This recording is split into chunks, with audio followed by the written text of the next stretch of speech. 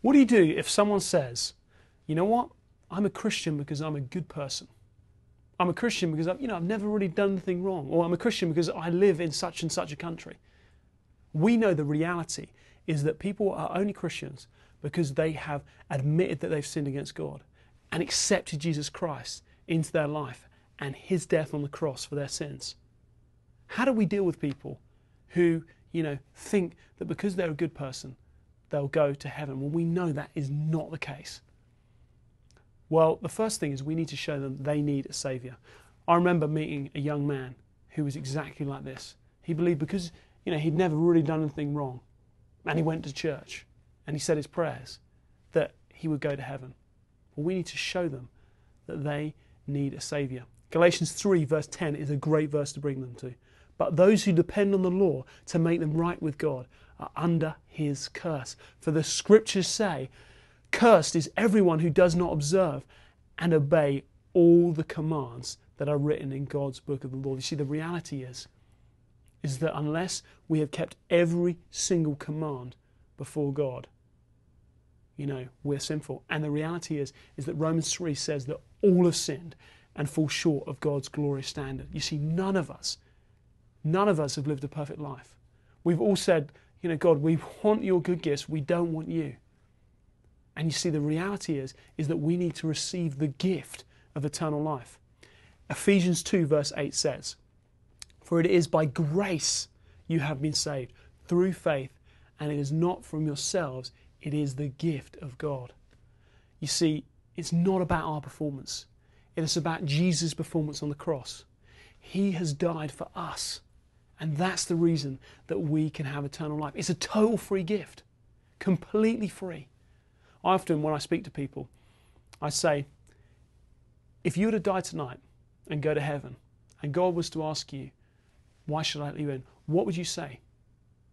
And if someone says, because I'm a good person, or because I went to church, or I read my Bible, I said my prayers, if it's anything to do with their performance, they have misunderstood the fact that it is a total free gift when we come to know Jesus Christ. It's nothing to do with us and all to do with Jesus dying for us.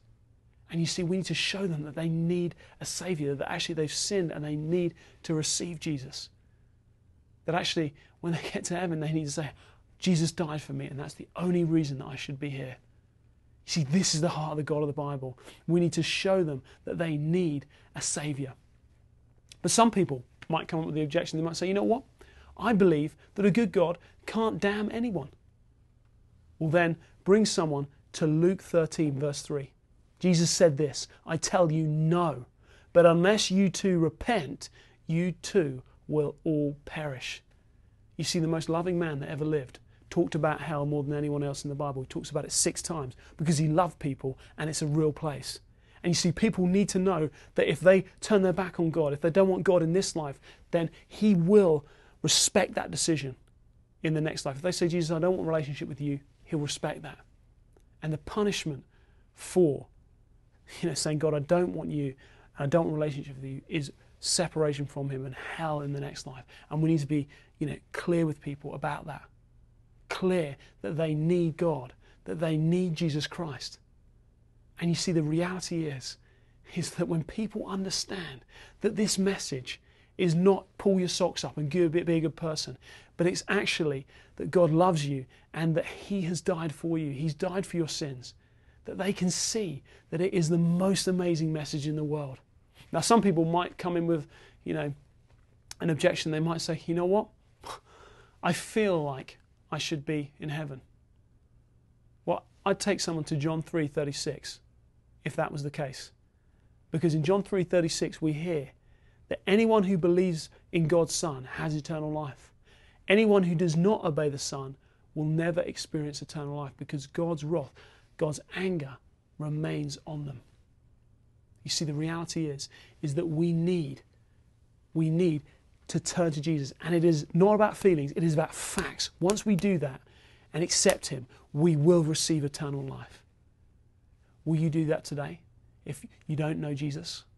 Or if you do, will you share this amazing message, this gift with your friends? And share it, with passion, because it is the greatest news in the world. It's the message that freed you for the whole of eternity. And it's the message that can free our friends too.